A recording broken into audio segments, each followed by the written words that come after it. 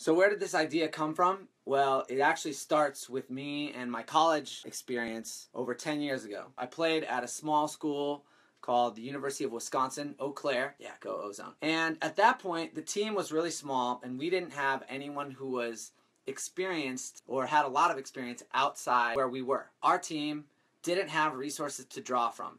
There was no Ultiworld, there was no Sky magazine, there was no Rise Up. And we just made it up ourselves. And it turns out that is the same problem that still exists all over the world. Most leaders are leading in isolation. They don't have a community around them to support them or help them.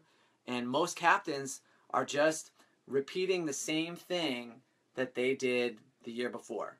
And that doesn't lead to sustainable growth. So that is where this all came from. It came from my experience, which I realized everyone is experiencing currently still in Ultimate. And the problem about leading when you're alone is that it's just a bad feeling. You don't know if you're doing anything right.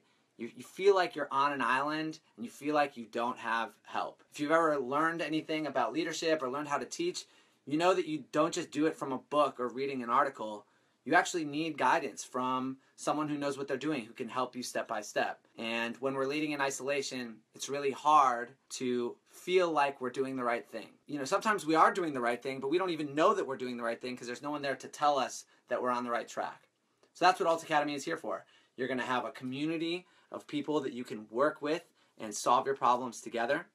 And you're also going to have guidance from me and from other collaborators to help you understand that, yes, you are on the right track, or here's another idea that you might not have thought about.